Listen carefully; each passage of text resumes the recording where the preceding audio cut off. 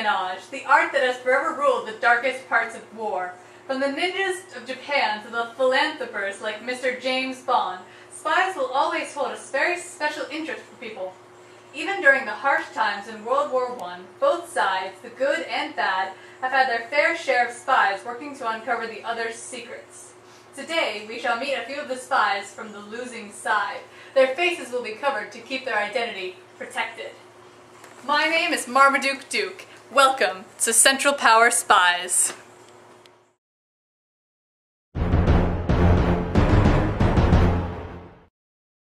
Our first guest is a man who goes by the name Simon Emile Codell.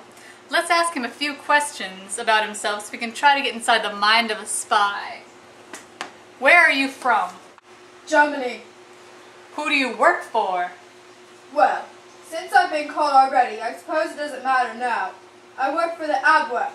There was supposed to be a counter-espionage agency, but as you can see with me, that was not the case.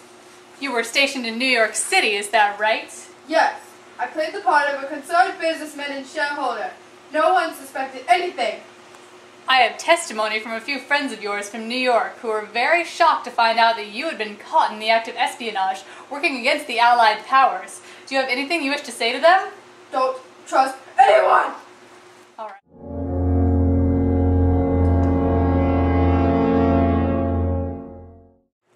The next man is far different from a hidden businessman in America. He was a diplomat. Mr. Wasmus, where are you from?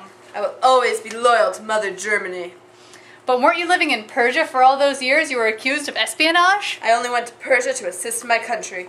From there I could fight off those British dogs so they wouldn't get the resources they needed. Clever plot, my good sir, but as I remember you made one fatal mistake, is that right? Yes. I was too busy plotting rebellions with the Persian people, and I lost track of a very important book. You lost your copy of the German decoding book and it fell into the wrong hands. After that, my spy career went downhill. I survived the war but lived in poverty until I finally died. Bum bum bum.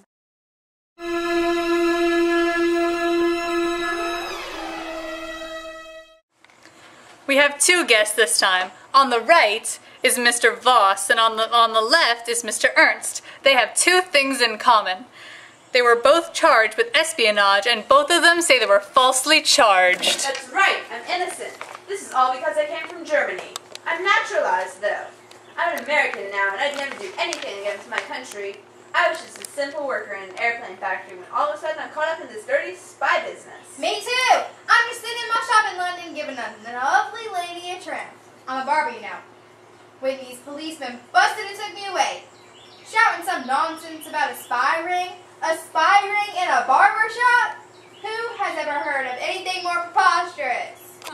Or perhaps it was just a very good cover. I don't know if either of you really were spies, but back in those times, you could never be too careful.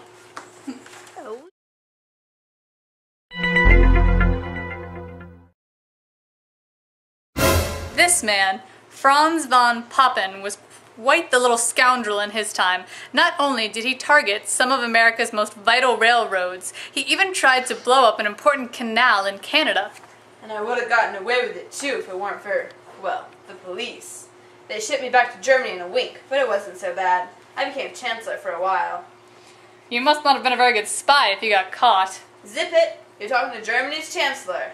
Not anymore. Didn't Hitler take that position from you when he showed up? I thought this was just a discussion about World War I. If I had known we'd be discussing that Hitler business, I would not have agreed to this meeting. Fine then, you can leave.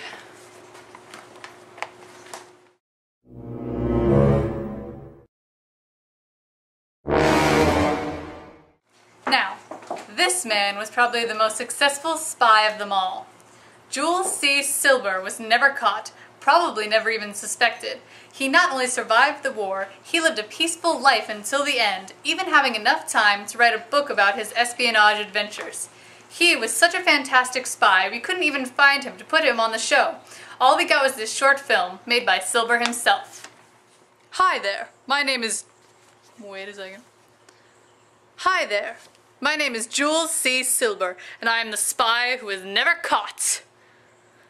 I spent a great deal of my life working in a postal office, sending information back home that would be detrimental to the Allies. And who knows, perhaps I'm not the only one. There may be tons of spies that were never caught, that were so good, like me. But hey, they didn't write a book about themselves, did they? Mwahahaha! Ha ha ha ha! Ha! I win.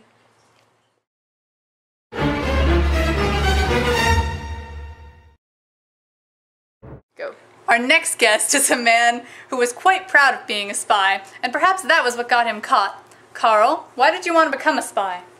I wanted to help my country. We were losing and I knew I could help. I was married to an American, so I could travel anywhere I wanted to throughout Europe. Those big deal officers said I was really important. What was your biggest accomplishment as a spy? The telegram I sent that sunk that ship. It was the first ship ever sunken by a torpedo fired underwater, you know? I'm really proud I could help.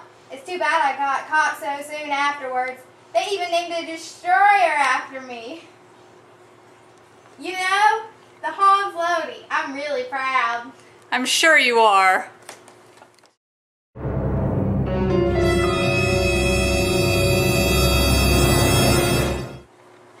Back in the times of World War I, spying was mostly a man's game.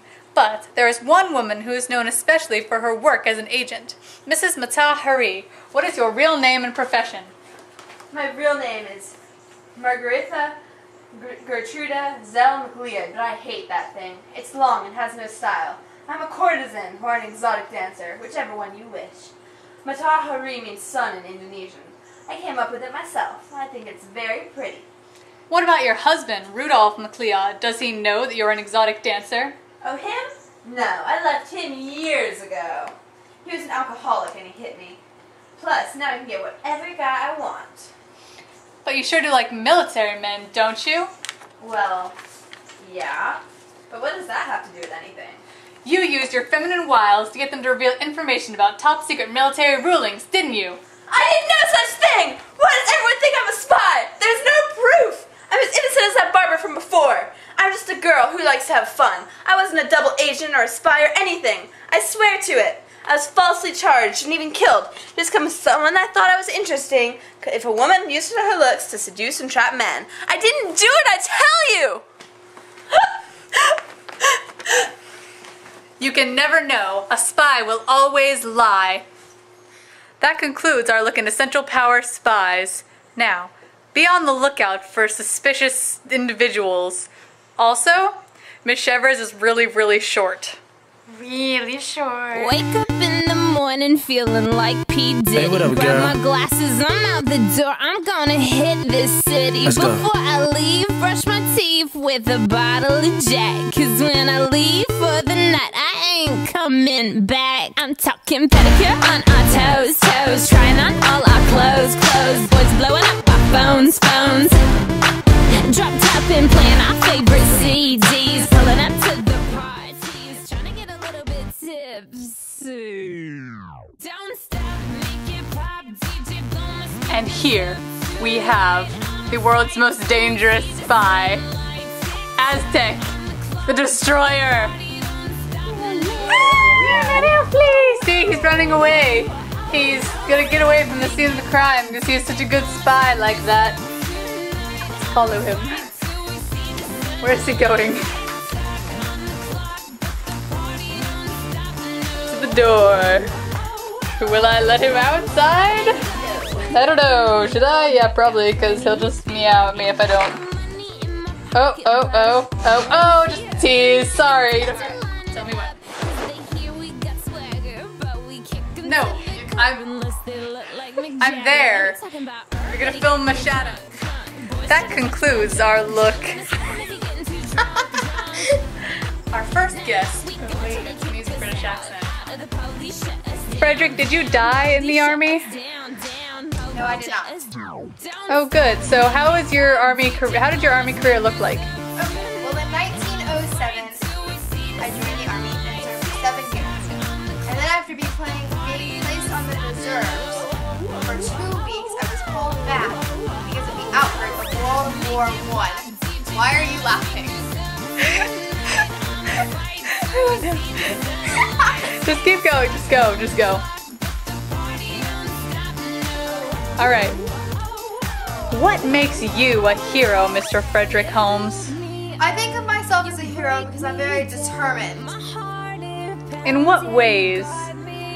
I'm very determined because I will not give up. I fought through this war and I stayed with it even when I had injuries. Wow, that does sound like a very determined hero. I think you've earned your place under the war heroes of World War I. What kind of injuries are you talking about? Well, during the fight at Lake Cateau, I helped save a man, and during this,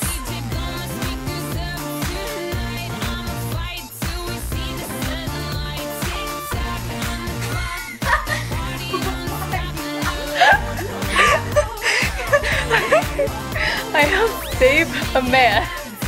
Okay, go. No, stop it! Stop it! Espionage.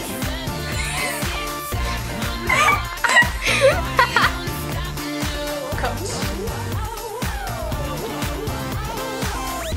Hey, Harmony. My name is Marmaduke Duke. Excuse me, Miss Camera Lady. I am not a camera lady. I'm also a man. she's a camera.